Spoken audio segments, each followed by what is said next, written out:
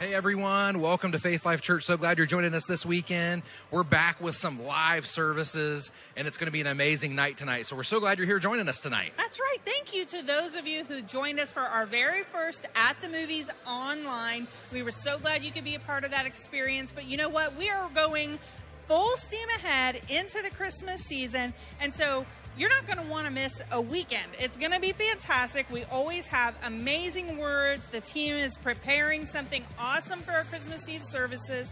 You're going to have a really high expectation, and it's going to be met for everything that's coming your way. Yeah, just a little under 2 weeks now till Christmas. Is it really? Doesn't even seem right, does it? Oh, no. I feel like some years it just creeps up on you. I don't know.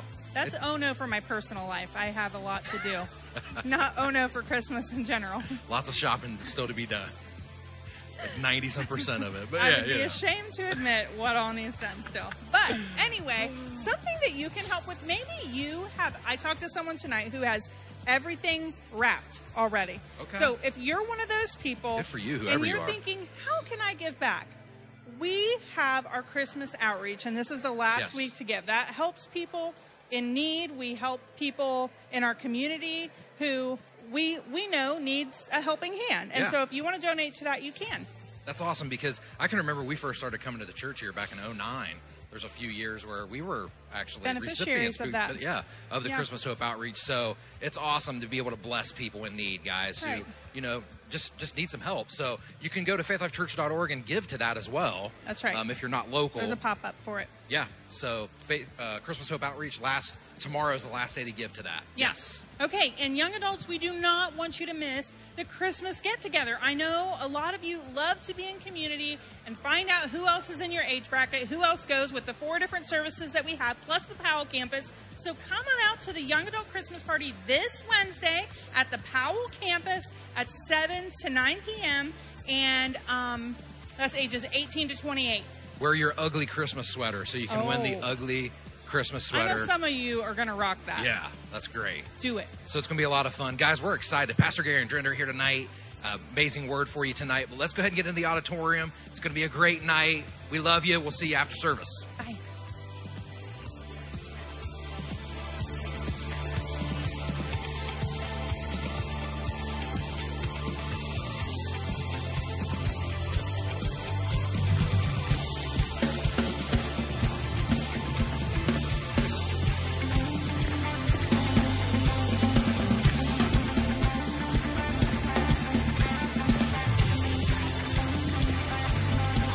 Hey everybody, welcome to Faith Life Church. We're so excited you're here. Why don't you join us in worship, Brian? Come on, guys.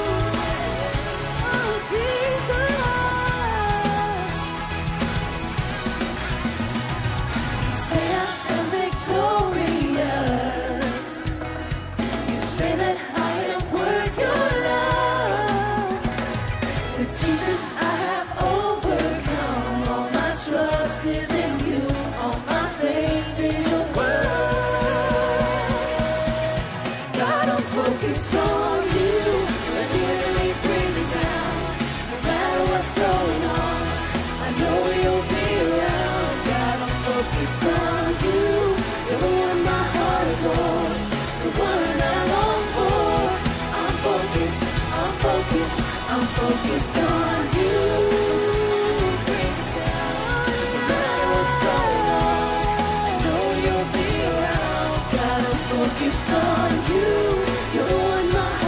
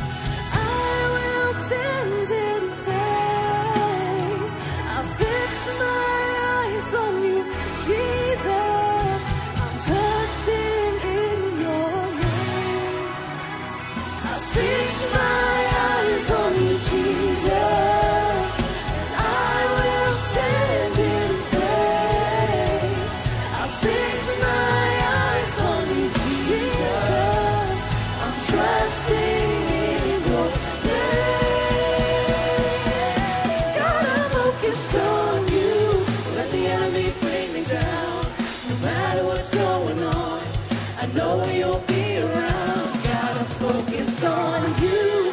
You're the one my heart adores, the one that I long for. I'm focused, I'm focused, I'm focused on you. Break it down. Now what's going on? I know you'll be around. God, I'm focused on you.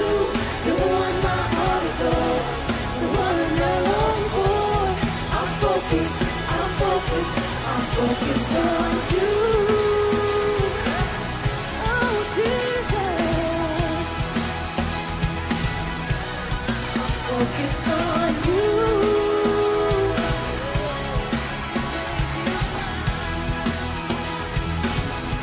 God, I'm focused on you.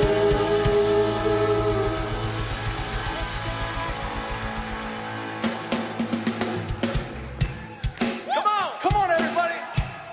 Pick it up. Come on, sing it with us. Who breaks the power of sin and darkness? Whose love is mighty and so much stronger? The King of glory, the King above all kings, who shakes the whole earth with holy thunder and leaves us breathless in all in wonder. The King of glory, the King above all kings. Yeah. Go tell it on the mountain, over the hills and everywhere. Go tell it on the mountain that Jesus Christ is born.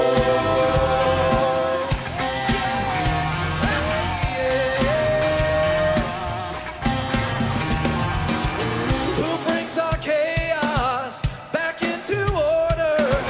Who makes the orphan his son and daughter? The King of glory, the King of glory, who rules the nations with truth and justice, shines like the sun in all of its brilliance. The King of glory, the King above all kings. Go tell it on the mountain, sing it, over the hills and everywhere. Go tell it on the mountain that Jesus Christ is born. Yeah.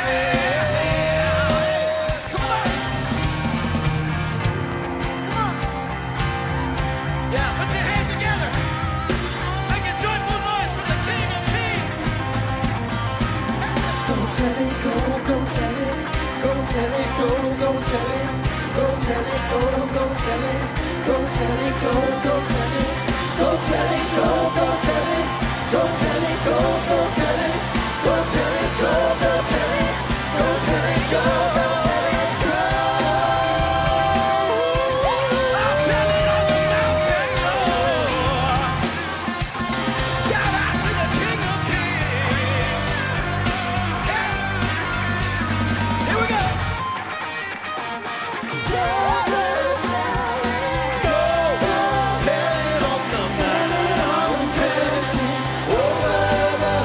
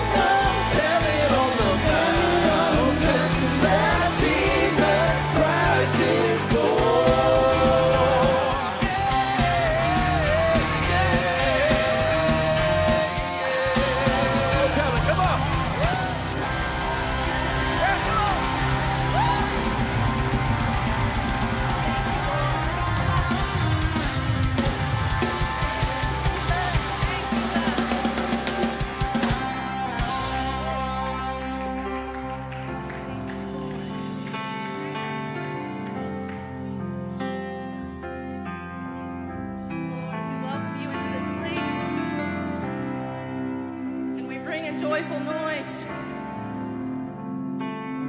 Thank you, Lord.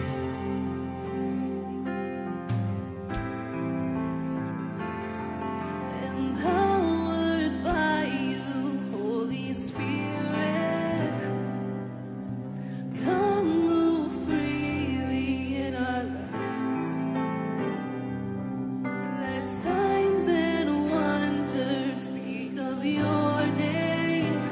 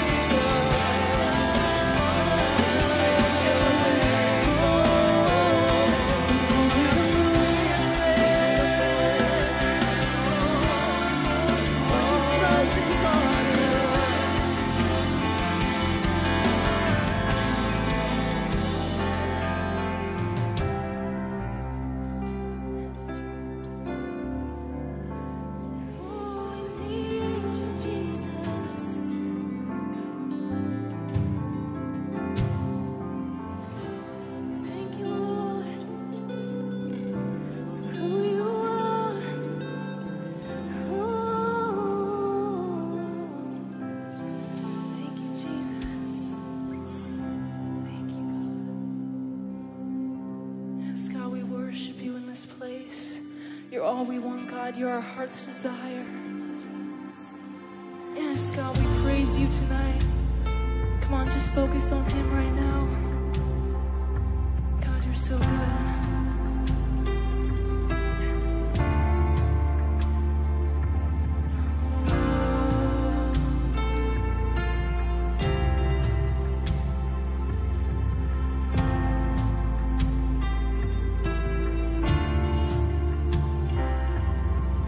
1,000 generations falling down in worship, sing the song of ages to the Lamb.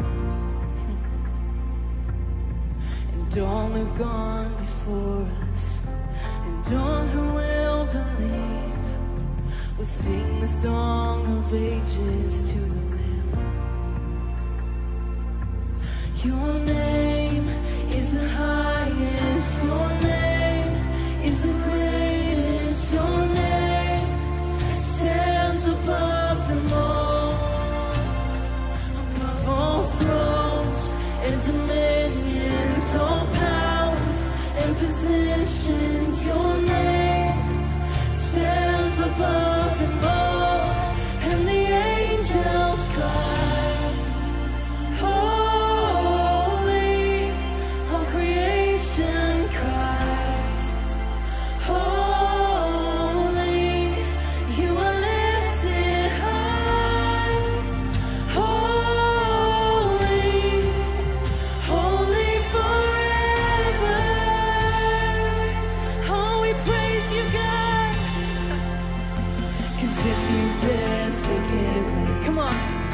If you've been redeemed, sing the song forever to the Lamb. And if you walk in freedom, and if you bear his name, sing the song forever to the Lamb. Oh, sing the song forever and amen. All the angels cry.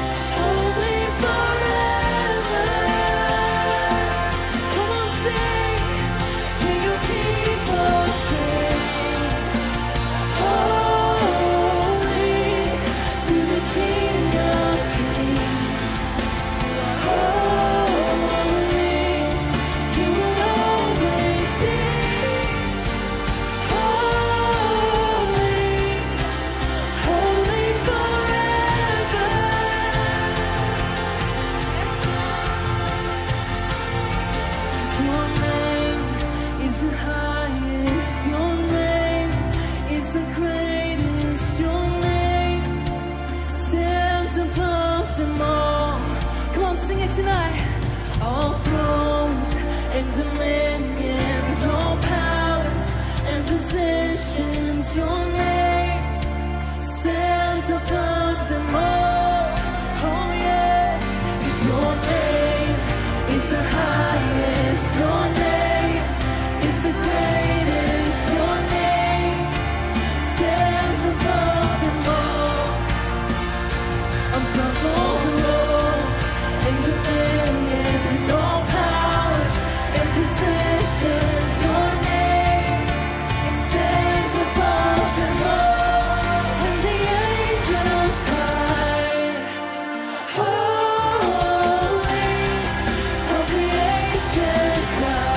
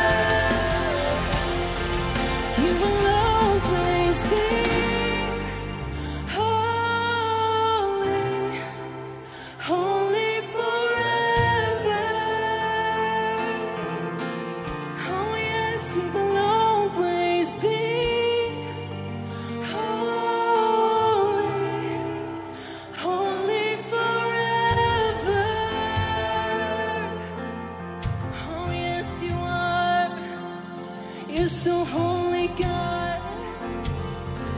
Oh, holy is your name. Holy is your name, Jesus. Holy is your name. Holy is your name. Yes, God. We praise your name. Yes, God, the name above every name.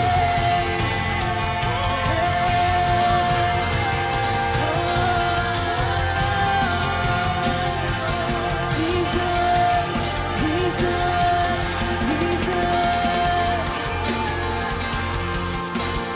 Oh, we praise you, Jesus. Come on, give him a shout of praise tonight. God, you're so good. Holy is your name, God. Worship you, Jesus.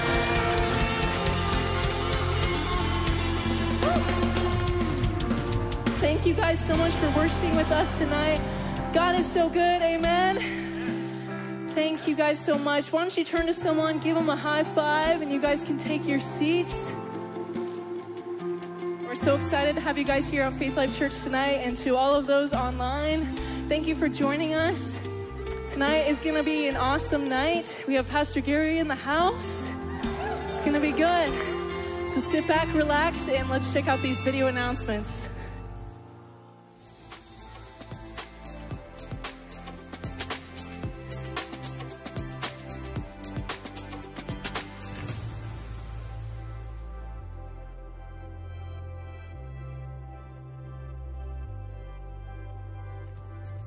Hi everyone and welcome. We're so happy to have you here with us this weekend.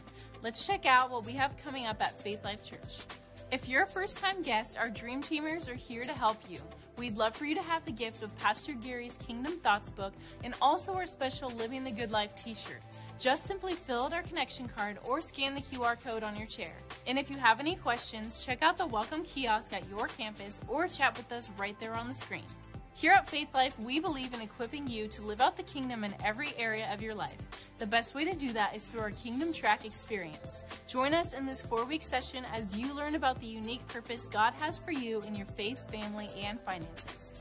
We have a free meal and free childcare. It's after service, in person, or online. It will only take 60 minutes and you can jump in at any time, so we'll see you at Kingdom Track. If you're a young adult between 18 and 28, you do not want to miss our Young Adults Christmas Party coming up on Wednesday, December 13th at our Powell campus. We will have food, fun, and an ugly sweater contest, so make sure you're there. It's going to be a great night. Don't miss our Christmas services during our normal service times coming up on December 23rd and 24th at both of our campuses. Come share in the joy and excitement as we celebrate together with live Christmas music, a traditional service, hot chocolate, cookies, and more. Make sure to invite your friends and bring your whole family out for Christmas here at Faith Life. If you don't know about the kingdom, you need to reevaluate everything that you think you know about God.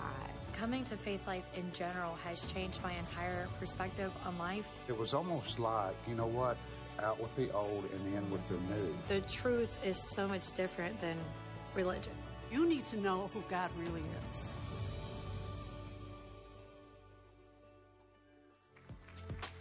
Thank you so much for being here today at Faith Life Church. It's our heart that you would experience the kingdom in every area of your life. So for more info on how you can stay connected, visit us online at faithlifechurch.org or check us out on our FLN Connect app. Keep living the good life and have a great service.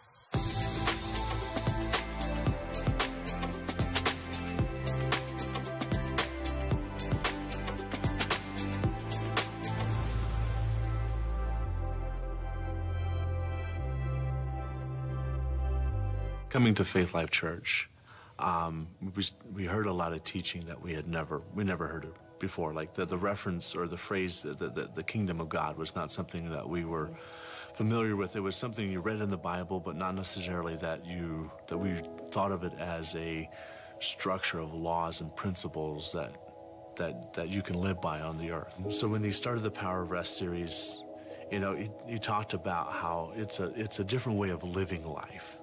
you can live life on the earth, living in rest. So it was about the second week that he taught that series that was like, we heard a testimony in there, and I was like, man, I just want to see something happen in our life that we know, that we can tie to, so that was God. Like, that was 100% God. And so it was always, maybe it was James and God, but it was never just, I could tie to and say it was God, and it was God only. So driving home, we're talking about it. I said, you know what, let's believe God for a $10,000 blessing. And if pastor's teaching it, let's just take it and apply it literally. You know, that's what it says in the word. You know, in Malachi 3:10, it talks about how, you know, to try me. And that's the only time that God says to try him is in finances. And I'm like, you know what? It's finances. Let's try him. We went on vacation, went to Mexico. So we took the time to just really dig into the Word, and we listened to the messages again. I think we listen to them every day. We just spend a lot of time talking about what we're going to do with the money. We had just found out we were pregnant. We're going to have another baby, so we needed an upgrade on our vehicle. And Pastor also says, you know, believing is seeing. And that went through me for a loop for the longest time. It was like, okay, how is believing is seeing? Because we always look at it as seeing as believing. And he said, until it settles in your spirit, that you can see the picture. And sometimes it helps just to put a picture in front of you of what you're looking for. But if not, you know, build the picture that your mind can see it. And you believe it. And then you walk it out. And so that's what we were doing, is just taking that and applying it and pretending it as if we had it. By the time we came home from vacation, it was weird. Something had changed. It was almost like I could see it. Like I could see it, but yet it wasn't that it felt like I was any closer to it, but it felt like I could see it. It felt like I knew it was going to happen. Fast forward a few more weeks, Pastor kept teaching, and he kept talking about the double portion. And finally it was like, man, I really think we should just double it up. Why not? You know, if 10,000 is great, 20,000 is better. But it was such a stretch. I was finally able to see the 10,000. I could comprehend of what that would look like. And I was like, well, if we go to 20,000, it's like, man, I just felt like I was starting over. I thought he was crazy when he said 20,000. I mean, I didn't say anything. I was just like, 20? We can't even do 10. What are we thinking doing, you know, doubling up? He was by the front door. He gave me a hug, kiss, you know, we prayed. And as he's walking out, he goes, double portion, 20,000. And I just said, okay. My day started just like any other day at work. I, got all my guys busy with projects, and I went to my desk, work on office stuff. And later that morning, one of my clients came in, plopped down on my desk, and started telling me about his past few weeks. He's a farmer, and his fences were in disrepair, and his cows were running out. And he's just telling me all this stuff, and I'm listening kind of one ear, and the other side I'm still working, doing what I need to get done for the day. And finally, he got my attention when he said, man, I don't even know if I want cows anymore. He said, right now, I want to give them away. And so that's kind of when I stopped and looked and said, okay, this is different. This is not typically a conversation I have. He said, man, I'm telling you, right now, I'm going to give them all to you. They're all yours. And I was like, well, I don't know what I'd do with that. You know, I'm a mechanic. I own my own repair shop. I live in town. You know, I have a half acre. I grew up around the farm, but it's been a few years since I've been around cattle. And I'm like, well, I don't know. And just all these thoughts going through my mind. But then all of a sudden there was a thought that was there. It was like, wait, hold on. This is not every day that somebody walks in and says, look, I want to give you a bunch of cows. So I drove out that evening, and as I'm leaving the shop, I call Ella, and I was like, I really think there might be something in here, but I don't even know where to begin with this. He goes, hey, honey, guess what? I'm like, what? And he's like, remember what we talked about? The double portion, 20,000? He goes, well, a guy just gave me a herd of cows. I'm like, he gave you what? He's like, a guy gave me a herd of cows. I'm like, how many? He's like, 23.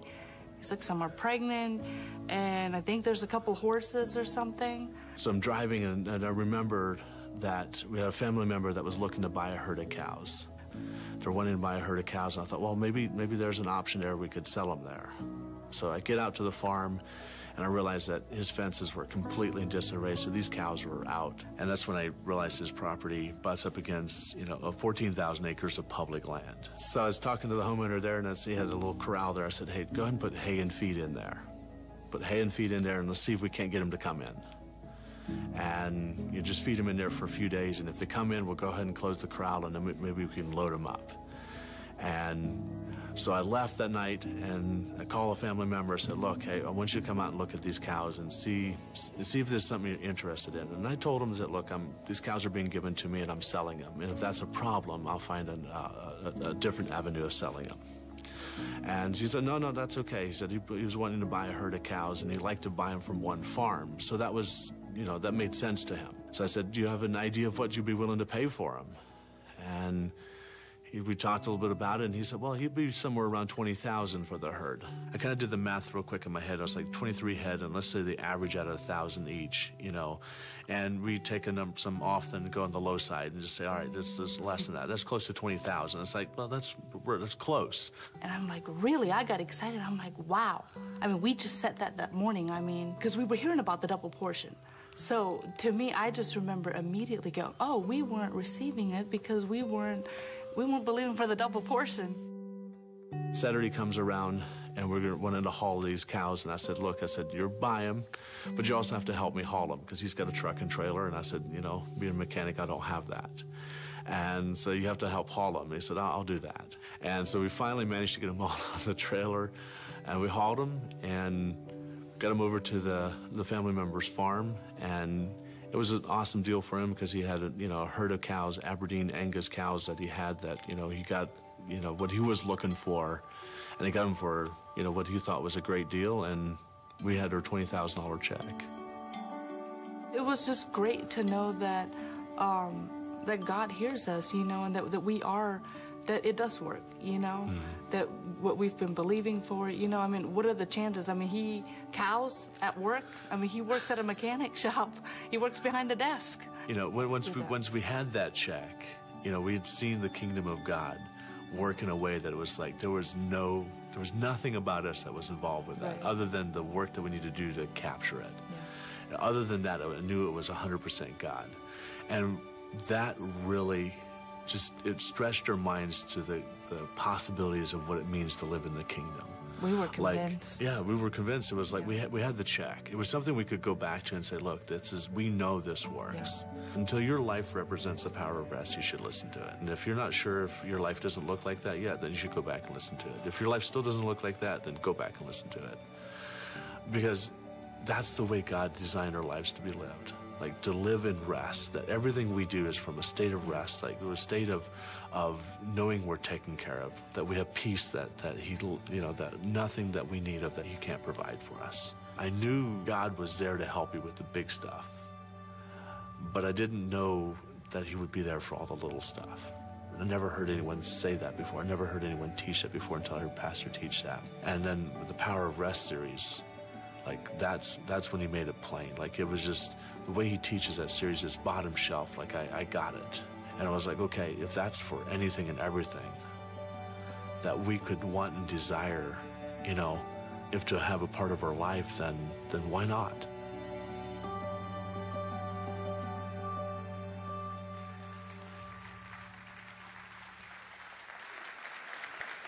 Well, I think really, you just go home now.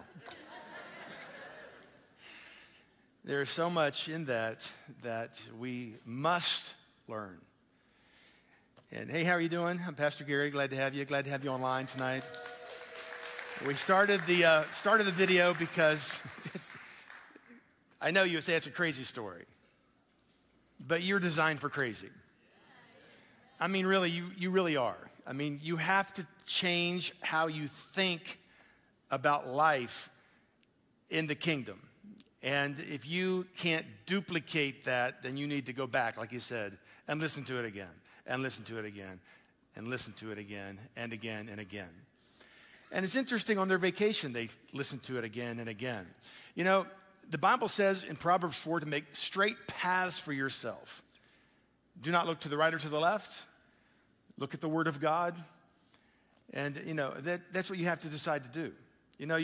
We come to church, and thank you for coming. But really, church is a great place, but it's almost like an infomercial. It's almost trying to help you understand what you need to do, not what you have to do. Coming to church is great, but you're the church. This isn't the church, you're the church, right? But it's really, I have 4 hours a month with people, and they're feeding on other things the entire month. And you must understand that you have to hold to the word, and you must make a conscious decision. How did that happen? You have to answer the question, how did that happen?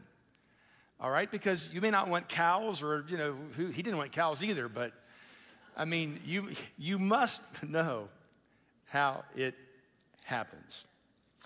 Now, I'm going to do a little review tonight. I really feel strongly that I want people to get this. Interesting, how many were here Wednesday night? We had a great service Wednesday night. And if you remember, Wednesday night, if you weren't here, I had something planned. And then I felt the Holy Spirit lead me to go over to Luke chapter 13 with the woman that was bent over with, couldn't straighten up, remember, for 18 years. Remember that story?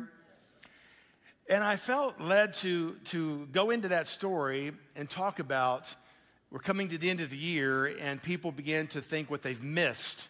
I didn't get this done. I didn't get this done. I still had this goal.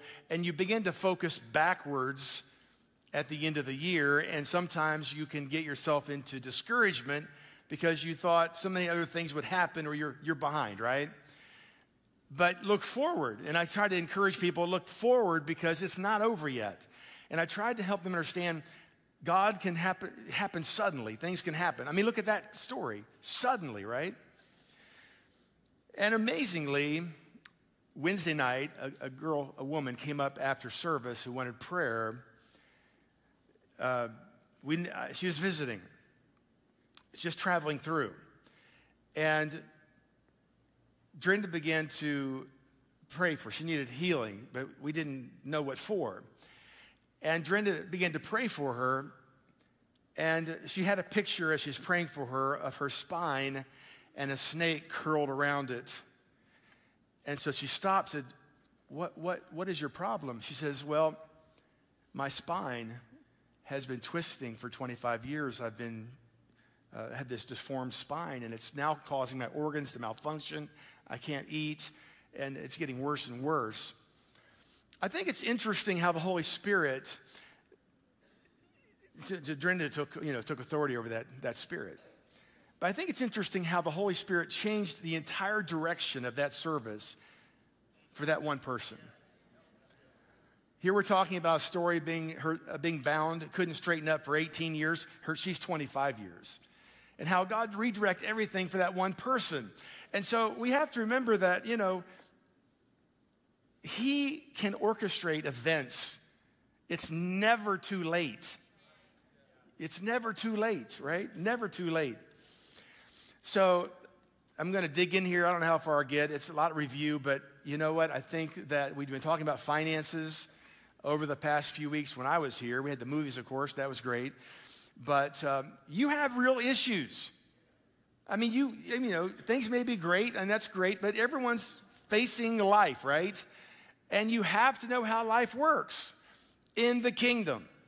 Because if, it's out there. When you leave church tonight, it's there, and you have to answer things. You have bills to pay. You got kids to raise. You have things to take care of. And you need to know how it operates. And that's my passion, to help people know that.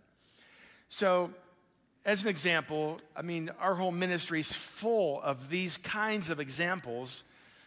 If I can get you to think this way, that all things are possible. I've got to get you past yourself, right? Because you've been trained so long to look backwards and to make a decision if it's possible or not. Well, I can't, I don't know how. You got to stop that, because God knows how. But you remember the story of the duck hunting gun, remember? Duck season's over. I'm in Cabela's. It's January. Don't need a gun, not there for a gun. Didn't know they even had duck hunting guns that were designed for duck hunting. I had heard of them. And I'm walking through Cabela's, and there they are. I see waterfowl shotguns. They're all stacked up there. And without thinking about it, because I do duck hunt in the fall, I said, Lord, I'll take that one. Didn't even think about it. Maybe a month, 2 months, I can't remember the exact time period, a month and a half later, I go speak at a corporate event. At the end of it, the president comes up and says, hey, we want to thank you for coming out. We bought you a gift. It's a shotgun. And they brought the exact, everyone say the word exact, the exact shotgun out. Now, what I have to do is I have to get you to understand how specific the kingdom of God operates. Don't believe me? Go look at nature. Okay? Because you are, well, let me read this scripture first. Matthew 18. Truly I tell you, whatever you bind on earth will be bound in heaven, and whatever you loose on earth will be loosed in heaven. You can't loose a whatever. What is a whatever? Right now, think of what a whatever looks like. Can anyone describe what a whatever is? No. Because you have a picture of something, right? But Christians, they pray in whatever terms. God, whatever you want, just give me any car, anything. Just I'll be happy with an old, rusted out Yugo. I don't care, just something. No, it says whatever you bind. We understand binding the enemy, but when it comes to loosing heaven, people are clueless. What are you saying? Well, we just never pay our bills. We can't pay our bills. Well, I hope you enjoy it because you're releasing a whatever. You're not releasing heaven to that, but you're just binding yourself up, right?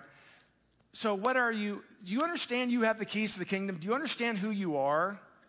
Do you understand you have the authority of the kingdom of God and that you are every day speaking either life or death, and you are walking in what you are speaking yesterday, that you are walking in that?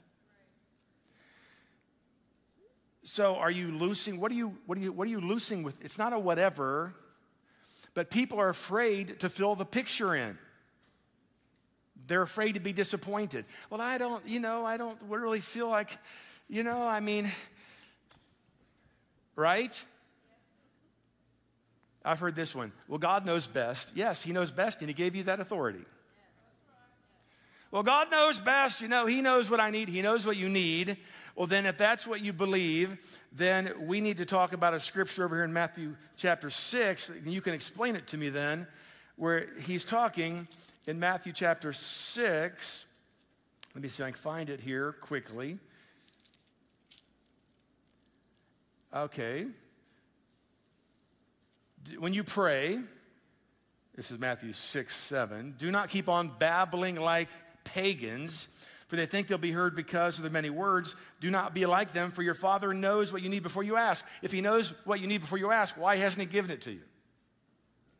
See, that's what Christians think. Well, God knows what's best, and the Bible says he knows what you need. But then it says, then pray like this.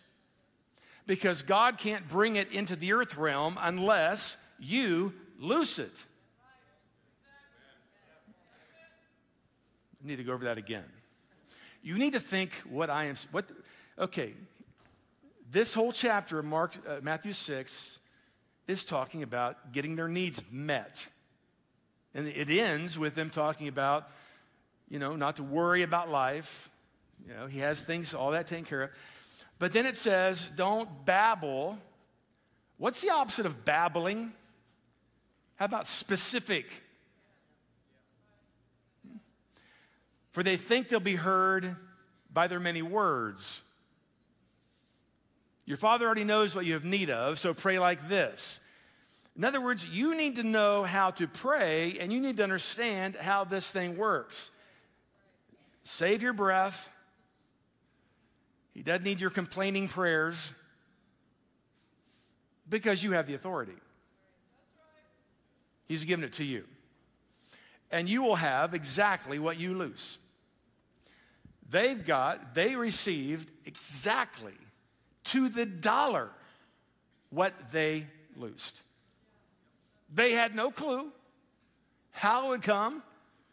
It was beyond their normal thinking to even think that concept. But they kept listening to the word, and faith began to grow, and they said, amen. Yes, we'll agree with that. Had no clue. But to the penny, what they loosed, well, Pastor, what could they have said, 100,000? They could have said $10 trillion. But would they have had faith for 10 trillion? No, I doubt it. They were stretching their faith for 20,000. Now, the next time, they'll expand. They go, this is easy. Okay, are you with me? Okay, we've got to understand this. Going into the new year, you got a new chance to start a whole new year.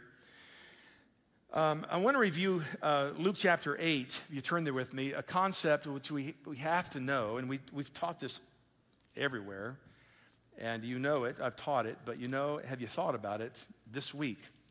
Maybe not. So we need to look at it. Now, I am known for teaching the kingdom of God, how it operates, because I'm passionate about why people fail and why they succeed. Why did that happen and didn't happen for you? You know what I'm saying? Are they special? Does God love them the most? Are you hated by God? No. So, but yet you, like I, see faith failure, or people that don't receive, right? And you see people that, well, you don't really see that often out there. Our church has more of that than any church I've been in, because we teach you. But you should ask questions. See, once you get in your mind, you know that God can't lie, and that there are laws that govern the kingdom of God. You understand the law never fails. So if a failure occurs, you must understand, in the physical realm, if the lights weren't on, you would know to fix the lights. You go to power or new bulbs, whatever. But see, Christians don't do that. They just change theology. Because they know God has the power to do things.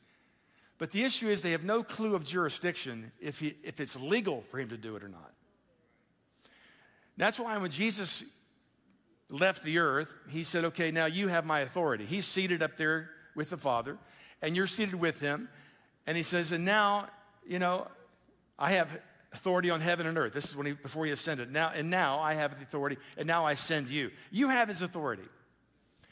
And so he says, now what you bind, you have the authority to stop Satan from destroying. I mean, he is complete, he is no threat to you. You have complete dominion over him. You can cast demons out, right? And I think people maybe understand that, maybe even more than loosing. I think loosing is a blurry topic for most people. Because if it wasn't, they would see a lot of things happening in their life, and they just don't know how to grab it. So we really need to get into that. So let's look over at Luke chapter 8, another story of a woman that was sick. And look at verse 42. Halfway through the verse. We read this last week. As Jesus was on his way, the crowds almost crushed him. So he's touching a few people, wouldn't he? Wouldn't you say? Yeah, okay. And a woman is there who had been subject to bleeding for 12 years. Now here's 12 years. We talked about 18 years, 25 years. So it's 12 years. And she was not healed. She came up behind Jesus and touched the edge of his cloak, and immediately her bleeding stopped.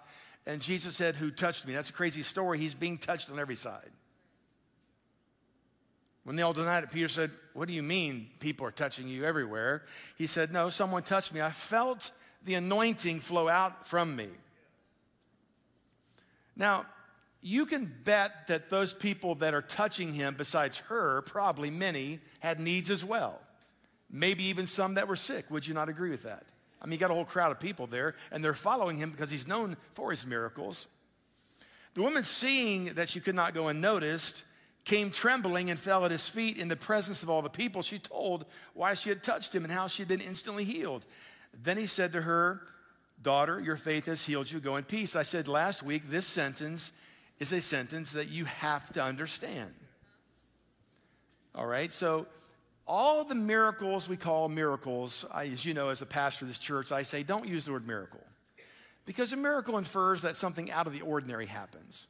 Oh my goodness, you see that miracle. No, you heard me say this, the supernatural is natural. All right, so it should be common. Why is it that way? People get so like, wow, because they've not renewed their mind to the laws of the kingdom. They still think that God is doing it just by favor or liking someone better or whatever reason. They don't understand that it's based on laws. So when something happens supernatural, they just kind of go, wow, that's amazing. And it is amazing. But yet we're not talking about these light bulbs like that. You're all not sitting, look at those lights, isn't it amazing? It's amazing. Why? Why not? Because you've renewed your mind to electricity. It's as common as water to you. The laws that govern, you may not understand it all, but you understand that the lights are supposed to be on, and there's the switch, and there's power and electricity, right? And so it is with life today. I said I can't remember, it was Wednesday night. It was Wednesday night. I was talking about the first radio broadcast happened. I don't remember, it was back early 1900s. Or I talked about the airplane. I talked about Thomas Edison.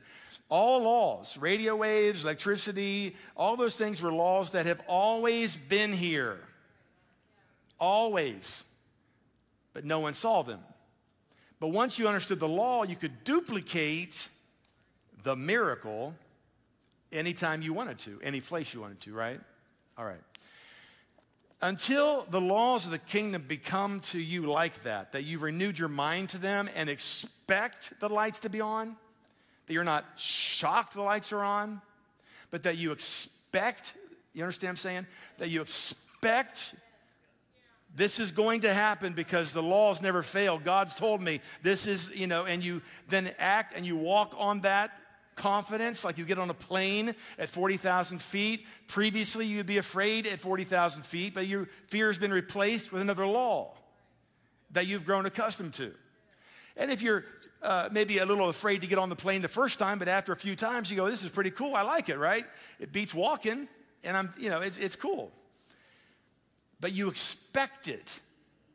All right, you expect it. But see, if fear is still there, you've not renewed your mind and fear is still there, you're not in faith. Is that making sense? Now, I'm trying to help you. I'm a pastor. I'm trying to help you understand the kingdom because I want a whole church that can duplicate, well, not just issues with money, but whatever God says can be done. The girl with the twisted spine. The gifts of the Spirit, word of knowledge, revealed to Dorinda. Exactly what's going on. The spirit of infirmity, right? And so there's so many people that need God, not religion. They need real answers. They need they need God, not just the concept of God. They need God. They need healing. They need help. They need to understand how life works. So again, I always say this, if you can't teach it, you'll not live it. If you can't explain how electricity works, what are you going to do? Get a bunch of wires and bulb and just kind of mess, well, maybe this will work. I don't know, short everything out.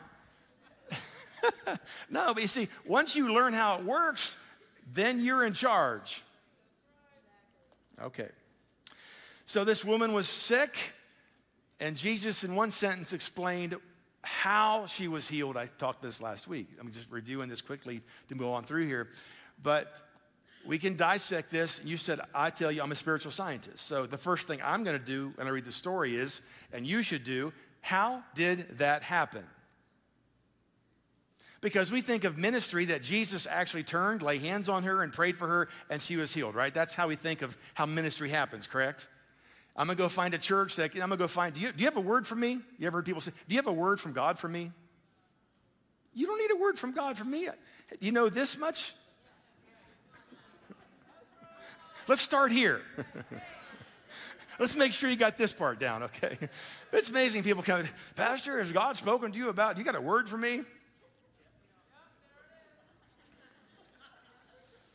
Or people come up and say, it's amazing. I had a prophecy a couple years ago that I was supposed to prosper. You don't need a prophecy to prosper. You got the word of the king on that. Okay. So ignorance, friend, ignorance is not going to help you. You've got to become a student. I'm a spiritual scientist, so I'm going to say, okay, a lot of people were touching this woman, right? but only one received the anointing. Now, you should have already, your brain should be going, wait a minute, how did that happen, right? That's why it's written there. It's also interesting how it's written there that she came up behind Jesus, because it's illustrating that she was not healed by Jesus' decision. Oh, we could spend some time on that. Whose decision was it to be healed? Hers. Whose decision was it to receive 20,000? Theirs. What's your decision today? What are you saying? So Jesus did not stop and minister to her. Yet the anointing flowed. How? Because she tapped into it by her own, your faith. He said, your faith has healed you. Your faith has healed you. Not Jesus' faith, not Jesus' choice, but when we say you have been given the kingdom, you have been given the laws of the kingdom. See, you are a citizen of this kingdom, which means you have actually total access to these laws.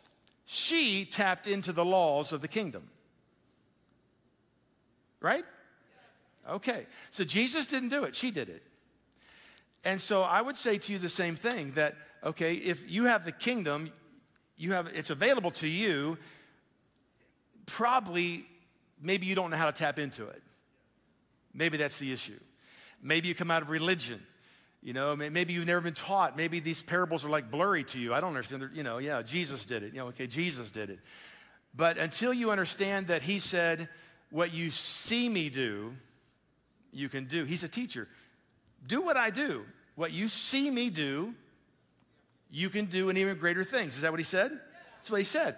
So that means you're not just observing it. He says, if you see me. In other words, what did he do? So you can duplicate it. You got to figure out what he did, right? All right, so the woman, he said to her, daughter, and again I said last week, what does that tell you? She's of the Israelite. She's a seed of Abraham. So she has covenant. It's legal for God to heal her, but nothing's happened yet, right? It's legal for you to have everything the Bible says right now as you sit in your chair. You need finances? It's legal. You want healing? It's legal.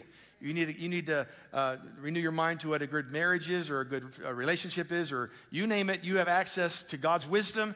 I mean, right now, as you sit in that chair, every answer you could ever desire, you have access to right now. But why isn't it manifesting in your life? That's what you need to ask. Why wasn't it manifesting in this crowd of people that had needs? Why this one woman? What did she do? Right? What did she do?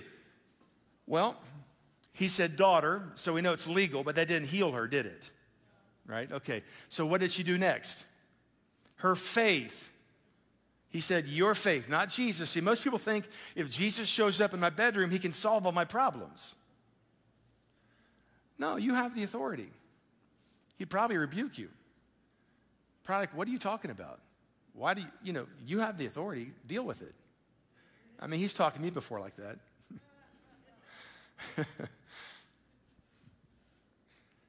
Yeah, Jesus, we got this $1 million check bill due here. Would you just come here and pay it for me? You got to deal with it, right? You deal with it. Okay, so then, peace. Okay? The answer. Peace. All right, so I teach what faith is. So we now have to go back to basics 101, because you have to define how she was healed. So we go back to the basic. He said, your faith. So what is faith? You hear it a lot, right? Christians all say faith, right? But they're probably not in faith. It is a Christian term that we use so often. But most of the time, we're mentally agreeing with what the word says, but we're not in faith. Faith, having no faith, or the faith issue, is probably the greatest reason why people don't receive. Not the only, but probably the greatest. So we look at that. Now, I teach out of Romans chapter 4. You say, what's the definition of faith? The traditional answer is, of course, in Hebrews, faith comes by hearing, and hearing by the word of God. But it doesn't explain how it works. It doesn't explain why do I have to hear it, what happens. You know, it doesn't understand how it operates. So I go back to Romans chapter 4 and began to look at that, talking about Abraham, who had faith, who was able to look at the fact that Sarah couldn't have babies anymore, yet he was what? Fully persuaded that God had the power to do what he said. Now there's the issue. The devil is on a high-profile marketing campaign to convince you God is untrustworthy, and his character is flawed, and that he doesn't like you, and that he's mad at you, right? That's all he says. And then we have 90% of the churches that say God allows bad things, God does bad things, God's trying to teach you something. And then we have testimonies from people who say, you know, I thank God for my cancer because it was in that battle I discovered that God did this and this. You don't have to go through a battle with the devil to learn about God. Okay, so let's talk about this. So faith is being fully persuaded. Now the next question is what? What's the next question? How do I become fully persuaded? Because if there's a tinge of fear or anxiousness there, you're not fully persuaded. Are you fully persuaded if I drop this Bible, it'll fall? If I did that 20,000 times, are you still persuaded? How about 20 million times? How about, no, I'm telling you it's going to float. I mean, if I sit here and say, it's going to float, just hang with me tonight, friend. We'll get it to float. This is gonna, stay, don't, it'll float. Just hang with me. You would think I'm nuts. Maybe you already think that, I don't know, but you would think I am.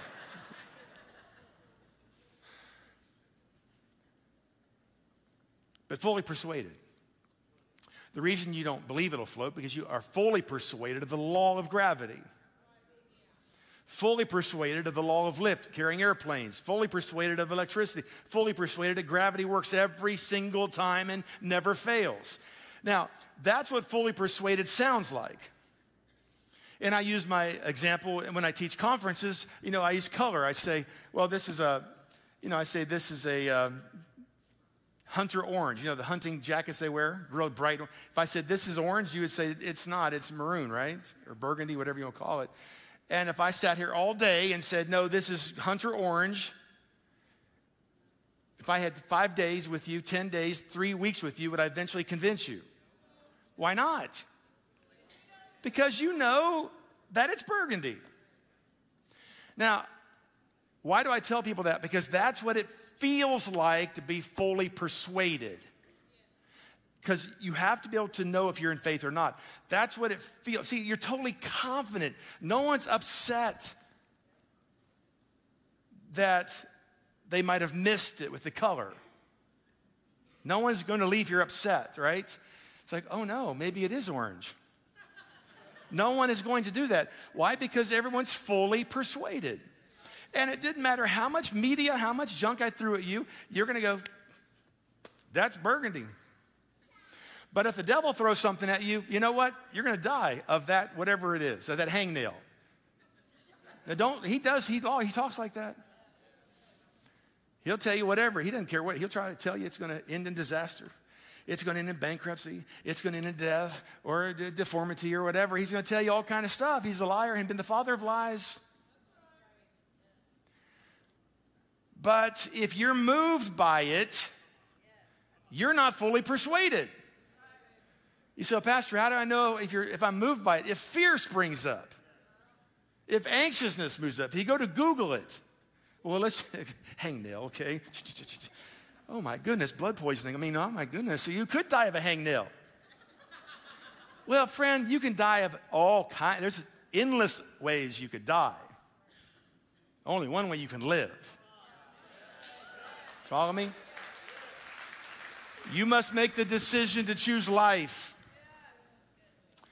And you must choose to train yourself to be fully persuaded. They went on vacation and sought to be fully persuaded. They listened again and listened again and listened again. Their mind might have been on tilt, but they listened again. I don't know. And all of a sudden, all by itself, the Bible says your spirit incubates the word and faith rises to the wind. You know that's easy. I got that. Fully persuaded. Now, here's where Christians mess each other up. Oh, I've got this problem. Well, let me pray for you. It sounds so good, and it can be good. But do you know if that person's in faith? Do you know if they're in agreement? I mean, are you in agreement? I mean, are you fully persuaded? I'll tell you what, I will go through the motions of praying for you so we feel better. No, what you did, you just inoculated them. If nothing happens, now they're doubting God even more. Am I right? So, Pastor, I don't know should I not pray for people? Sure. But do what Jesus said. Ask them if they can agree with you. Ask them.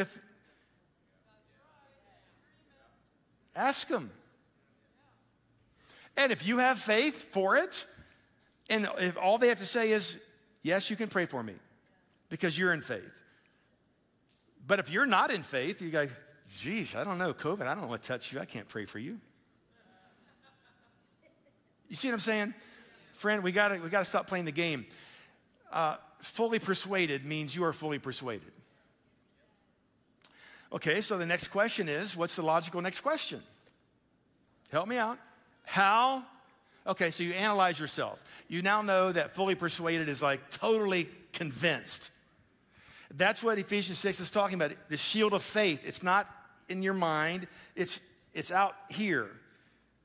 It stops how many fiery darts? And so those are thoughts. So if I kept winging thoughts at you, this is orange, this is orange, this is orange, and you have a shield of confidence, no, it's not. Ting, ting, ting. You're not nervous about it, are you? You haven't even taken mental assent of it, have you? It's not even entered your emotions, has it? You're like, are you done yet? Right? That's what it's talking about in Ephesians chapter 6 when it's talking about the shield of faith. The shield of faith, the shield of being fully persuaded, stops every countering thought. It doesn't even enter your mind.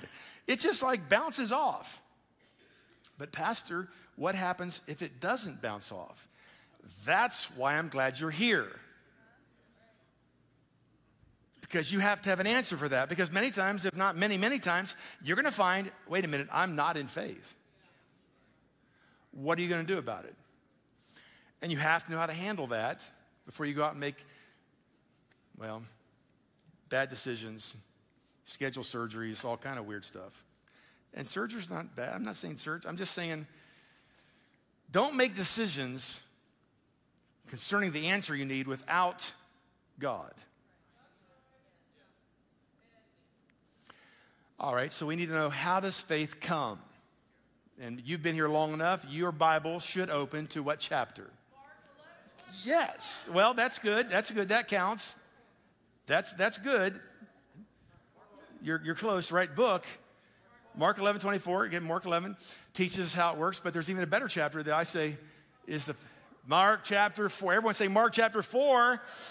How many read it this week? How about this month? That's why I'm talking about it. Because you have to stay in the Word. Mark chapter 4, turn there with me, running out of time. Of course, it's Saturday night. We could go all night. Doesn't matter. You could get up and leave. It's okay. But those that want to stay can stay, right? So Mark chapter 4 is, you've heard me teach this many times, but we have to remember it because we're in life.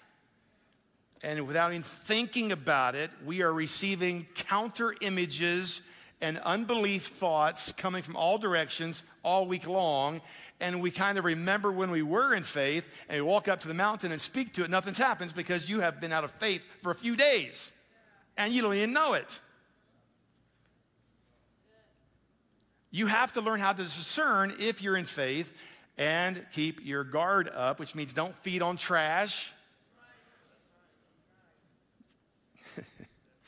This is going over really well. I can tell. That's awesome. It is good. It's going to save people's lives. Okay, Mark chapter 4.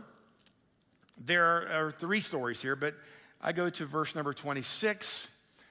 And this whole chapter is, how does faith come into our spirits? How do we come into faith? And this is what the kingdom of God is like, verse 26. If Jesus ever says that, which he says many times, he is about to tell you one of the key principles of the kingdom. And you better have a pencil out when he says, what is the kingdom of God like? He's going to give you an illustration that you must understand. A man scatters seed, or a woman scatters the seed on the ground. We learned in the previous chapters that the seed is what? The parable of the sower. The seed is the word, and the ground is your heart or your spirit. A man scatters seed on the ground night and day, whether he sleeps or gets up. The seed, the word, sprouts. Obviously, like a seed, it germinates. The life is in the seed, not the dirt. Hang on that for a while. You, being the dirt, will always start out not in faith. It's the word that produces faith in you, in your spirit. And it's your decision to take the word and hold on to the word that allows it to do what it does. Just like a farmer, a man scatters the word into his spirit night and day, whether he sleeps or gets up. The seed sprouts and grows, though he does not know how. All by itself, the soil, which is your spirit, produces grain, life. The word, the seed is growing. It's going to produce agreement. Now, it's not agreeing yet. It's going to get there. So when the farmer sowed the seed, when heaven sows God's will, or what heaven has in it, into the earth realm, he sows it into the heart of a man or woman. All by itself, that spirit, the person's spirit incubates that, and all by itself, their spirit begins to produce agreement with what heaven says. Or I may say this way, begins to produce fully agreement, or fully agreeing with heaven. It hasn't happened yet. You got to hold on to the word. It's not mature yet, but you know, the enemy's going to come in that season between the planting, the germination, and the fulfillment. That's where you're going to have always a period between the amen and there it is. He's always going to come in that period of time to try to convince you nothing's working.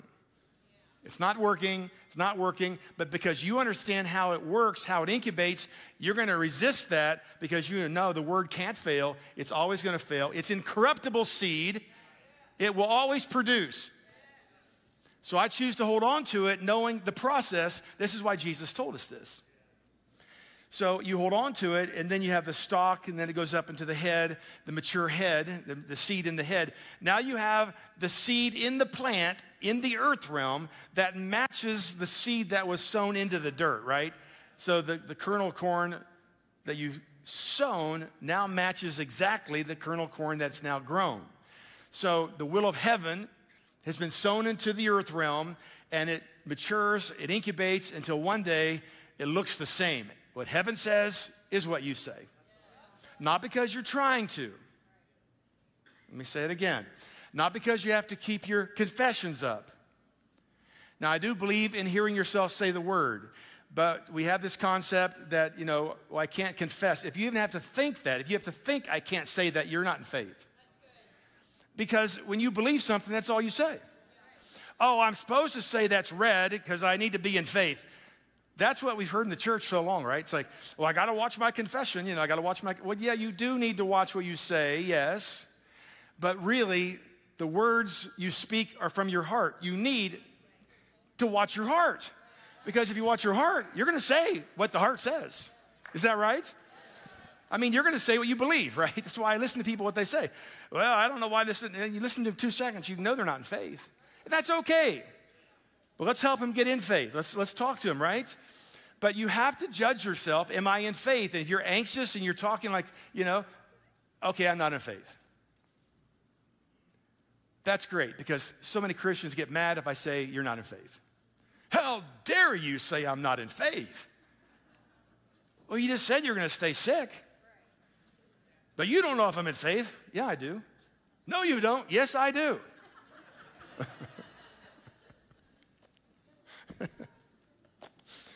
Okay. So faith. Now, let's move on here. So we know how to produce faith. When they match, fear's gone. So let's look at the next example. I love this. It goes through here. Let's look at the 30th verse again. What shall we say the kingdom of God is like? Bingo. Whoa, hold on. Get my pencil out. What parable? How can I illustrate this, what Jesus says? How can I get this across? It's like a mustard seed, which is the smallest seed you plant in the ground. Yet, when planted, it what? It grows and becomes the largest of all garden plants with such big branches that the birds of the air can perch in its shade. Meaning that it has shaded out all the weeds, the contrary voices. When you close your eyes now, when you're in faith, all you see is you're healed. All you see is that financial problem. Nothing maybe have changed in the natural realm. But now fear is gone and you're totally convinced all you can see. See, even though it's a small little seed, it becomes the largest. It's going to shade the entire garden. It's going to shade the entire heart. And now all you see is, I see the answer is everything I look. It's the answer. I got it. Peace is there. And I'm sure most of you know, or you will, know what it feels like that you know that you know that you know. That's how we say it. Well, I know that I know that I know that I know. Because you're in faith. And it's like, it's over with. There's no voices yakking at you anymore. It's done. That's what faith looks like. If you're laying on your pillow at night and you got voices yakking at you, you're not in faith. Get up and put the word on. You got to counter that. And you got to take the word and hold on to it. And you know it's going to be incubating in your spirit, and you've got to fight that fight of faith and hold on to that word. The fight is over the word that you're holding on to, your thoughts.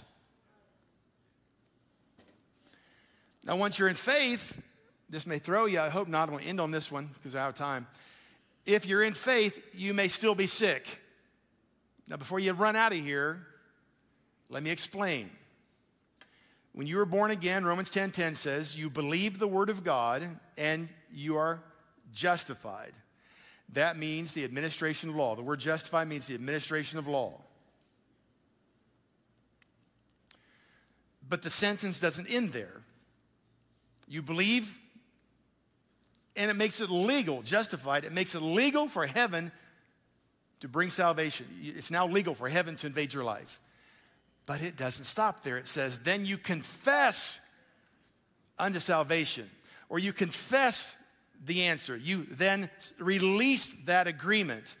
See, you can be in faith and still be sick if you don't know how to release that authority and that anointing. Is this making sense to you? Now, when you're in faith, the fear's gone, but you have to release in the earth realm. You have the jurisdiction. Unless you say something,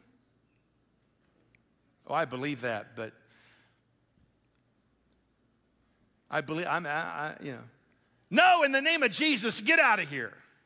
See, there comes a point when you're in faith, but then you have to release that authority. You have to speak to it. Now, when you're in faith and you speak, things happen. Because then see, you don't have any authority unless it's God's. Submit yourself to God. Resist the devil, he'll flee from you. See, you're only resisting him with God's authority he's given you. You don't have any authority of your own. That's why you got to be submitted to God, that you can operate in his authority. So I hope I didn't throw you. So if we're in faith, we can have the fear's gone, but the answer may not be manifest yet.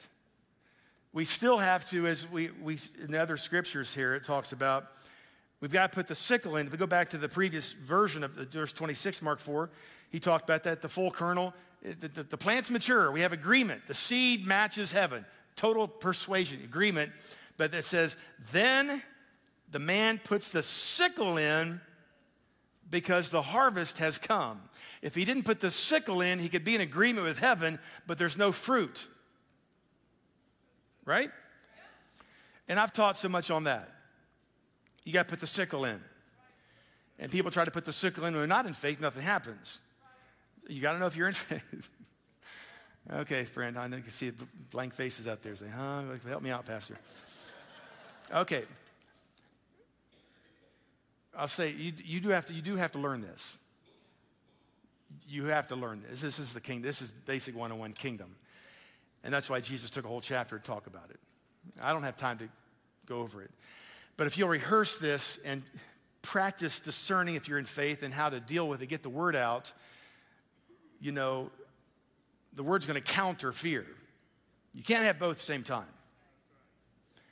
And it's like if, I don't know, something's, well, an example, I've taught this before, but I can't remember her name down in Albany, Ohio. She had diabetes 30 years, in and out of comas.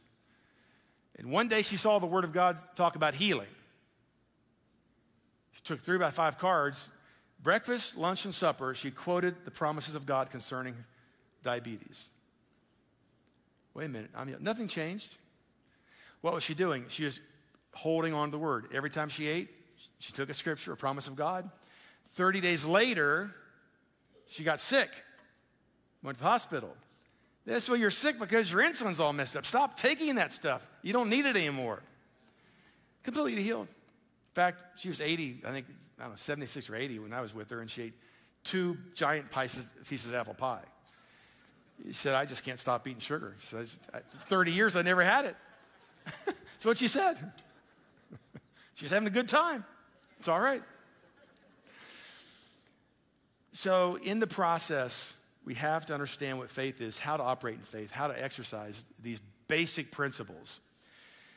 So it's Christmas, and of course, I've been talking about finances the last couple of times I talked, and so we saw an answer. There's fine. Listen, faith, the Word has everything in it. If you're anxious about money, go to the Word. Let God, see, once you get in faith, the Holy Spirit can give you an idea. He can talk to you, speak to you in a dream at night, give you a vision. He can talk to you, right? Money's easy to, I know it sounds crazy, but the enemy does not want you to have money, I'll guarantee you that. But God's Word will produce that in your life. Amen. Let me see if there's one more thing I want to cover in this section. Okay, we talked about that. All right, stand together tonight. It's a brief review. So again, what you want to do is you put some teachings in your car. Listen. Over and over again until you allow the Word of God to produce agreement. Though you don't know how, all by itself, your spirit is designed to do that. And you're going to see evidence in your life. Almost without fail, all the stories that we put on the screen that have major breakthroughs, you're going to hear this common thread. We listened, and we listened, and we listened, and we listened over and over and over again. And sometimes they go crazy, left it on 24/7. I'm not saying do that. But we listened, and we listened, and we listened because we had to get it. And then one day, okay, they get it. So I'm your pastor, and I want you to get it. That's my job. I can't make you get it, but my job is to teach you the kingdom, how it works, so you can get it. And then go out of here, and you'll be ready and equipped to handle what's out there in the world and set people free and invite them into your world, right? Not religion, but truth. Bow your heads with me today. If you're here, we're all going to pray together, but maybe you're here and this is kind of new to you. And if it is, well, I'm glad you're here. It's life-changing, changed my life. completely. And it'll change yours as well. But the first step, of course, is knowing Jesus, becoming part of the kingdom of God. That's very simple. The Bible says whoever calls on the name of Jesus has the legal right, again, a legal right, to become a citizen of that great kingdom and a son or daughter of the household of God. Sons and daughters have the inheritance. We have the entire kingdom as sons and daughters. So we're going to pray out loud. If that was you, and that's you, and you say, well, you know, New Year's coming, I'd like to know how this stuff works myself. Good decision. Good decision. But we're going to pray out loud. If you say, hey, Pastor, I'd like to be part of this prayer. If you're online, you'd say, I'd like to be part of this prayer. Just raise your hand. Say, include me. Again, we're all going to pray out loud. But you say, include me. I want to be included in this prayer. I want to say yes to Jesus tonight. I'm heading into a new year. I want to know how this kingdom operates. Put your hands up high and say, yes, include me in this prayer. All right? Online, the same thing. Let's say this together. Say, Father, you said in your word that if I call on the name of Jesus, that you'll receive me, make me brand new on the inside, teach me how the kingdom operates, and I need that. So today I say yes. I make you the Lord of my life, and I receive all your promises as yes and amen. And now you are the Lord of my life and my Savior. Amen. Amen. Now you can have a seat. Thank you, Jesus. Now, let me mention this. We're going to close here and get your offering ready. We're going to take that up here in a minute.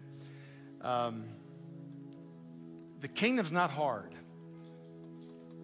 I think I told you 2 weeks ago, my old 9-year-old, I taught him how to hunt deer. I said, now, Dawson, we're going out bow hunting. He's never shot a bow before. Now, Dawson, we're not going out there and hunt for the deer. I stopped hunting deer 40 years ago. We receive deer. So what we're going to do is we're going to sow a seed. Mark 11:24, when we pray, we believe we receive, we shall have it. And we're going to name that seed deer, provision. And when we go out there tonight, the deer are going to come, and you have to hit them. I mean, obviously. And 9-year-old, let's put Dawson's picture up. So he got his button buck. And I said last time, he'll never forget that. Well, then his cousins said, the 9-year-old, okay, put Katie's up. So Katie goes out. She's 9. She gets her buck. First time out. And then let's put up Shiloh. He's 7. Shiloh got a button buck and a buck. So here's what I would say. If the children can operate in the kingdom, certainly we can handle it, friend.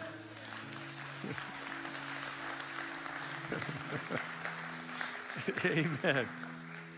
Amen. So giving, of course, we're at Christmas. A lot of things happen at Christmas. A good time to sow. We're camps. Everything's moving along, but we have always huge needs, and we spend money. You know that.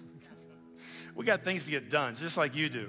But the key is, Jesus said, given it shall be given back to you. Good measure, pressed down, shaken together, and running over, shall men give into your heart and your life. And with the same measure that you give, it shall be measured back to you. So you have an ability to operate in finances in a circular, flowing fashion. It's a flow. When you begin to hoard it, it dries up. So I want to encourage you tonight to be generous. Not just here at church, many people out there today at Christmas need a little boost, a little greater tip than normal maybe, a little encouragement. But also, this is a great time to, as we close out the year, to give towards the camp. It's moving along great. It's not paid off completely yet, but besides paying it off, we have probably about $500,000 worth of things we have to do to the camp. So we're going to get that ready for 24, and it's going to be great. But let's stand together, and let's believe God. This isn't a religious moment. Let's believe God. All right, lay your hand on that giving. Online, lay your hand on it. If you're giving by your device, lay your hand on the device. By check, checks go in the rear of the building.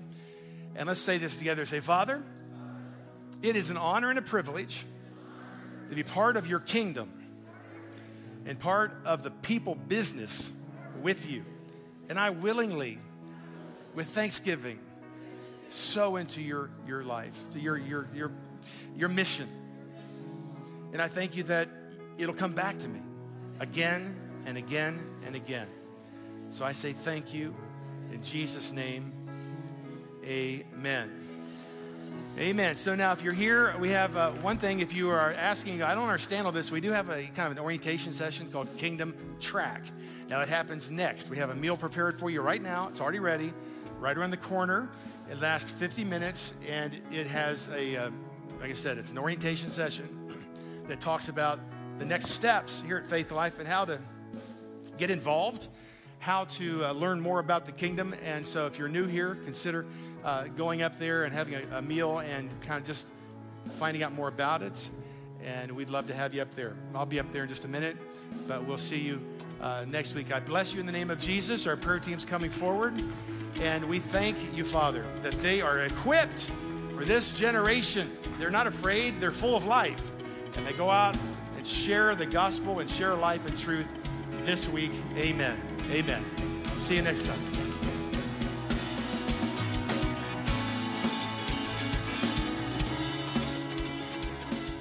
Hey, family, welcome back. And just another great word from Pastor today. Whenever he gets to talking about faith and the kingdom, you better listen. You better listen. Yeah. I thought one of the things that was very impactful was that being persuaded stops every countering thought. So when we hear those things, so the thoughts are going to come. We can't, you ever heard that saying, like, you can't stop a bird from flying over your head, but you can keep it from making a nest in your hair or something like that? It's like that. Like we thoughts are coming because we live in the world. We see things going on. We see people get sick. We see people that, dear Aunt Betty that loved Jesus with all of her heart died from this or that or something like that. But we have to know what the word says. That's why you can't wait on somebody else's word. You have to have the word. And it's the incorruptible seed that produces every time. Every time. Yeah. And if we're not seeing that, we have to understand that the shortcoming is not on God's behalf. We have to stop questioning the character of God because we're not seeing the outcomes that we want to see. And that's what the church has done for a long, long time. That's true, because we're all of us, and I liked how he used the examples, like he's dropping his Bible and he's talking about the color of his Bible and things like that. So a lot of us, we are fully persuaded. We're all fully persuaded about certain things. We are. Right. But being in faith is about being fully persuaded of what heaven says, what God's word says, what the Bible says. But I love that analogy because we can understand being fully persuaded.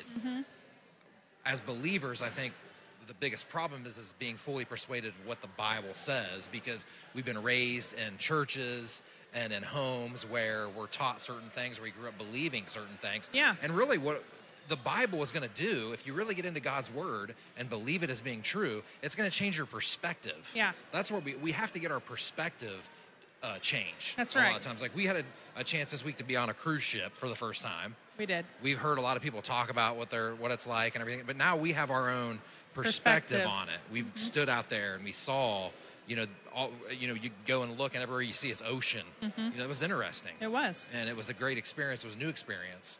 But now our whole perspective on that's changed. Yeah. And I got to give a shout out to Patrick and Janet Burgess in Tampa. Love you guys. Got to see you a little bit this week, but we had a chance to talk with them a little bit, and they just talked about how everybody that we hear who has a story at Faith Life, they always talk about how they just kept listening to the messages. They just kept listening. Have we heard that before? Yes. And just hearing them say this, so this is what we've been doing. We've just been listening to the messages.